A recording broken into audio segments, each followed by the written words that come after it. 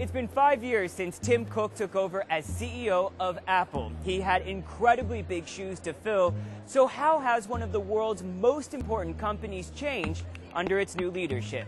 This is Tim Cook's Apple. Steve Jobs wasn't known as one of the most philanthropic CEOs, though it's speculated he may have chosen to give anonymously. Cook, on the other hand, has transformed Apple into a force for social change. Just weeks after he became CEO, he instituted a gift matching program at the company, going dollar for dollar with employees who give to charities.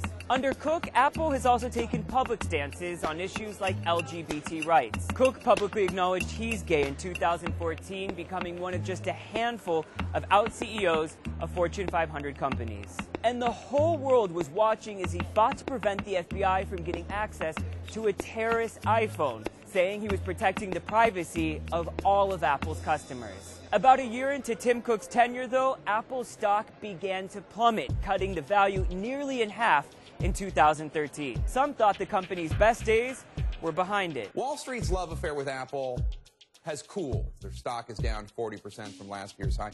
Is Apple in trouble? And honestly, where are the new gadgets? Cook proved the naysayers dead wrong. Apple stock came roaring back in 2014. Cook tripled the company's revenue, and it became the most valuable company on planet Earth. The explosive growth is a result of many strategic decisions, like a major expansion in China and the decision to keep older products around longer to sell them at lower price points. Despite that success, Tim Cook has drawn plenty of criticism. Some believe those lower priced products are outdated and slow. On top of that, the botched launch of Apple Maps and the lukewarm response to the Apple Watch. Many wondering if things might have gone smoother under Steve Jobs. Tim Cook isn't the visionary who brought us the iPhone, the iPod, and the Mac. But if his first 5 years are any indication, Cook may be on course to change the world in an entirely different way. If Steve Jobs changed how the world thinks about technology, Tim Cook might just change how the world thinks about Apple.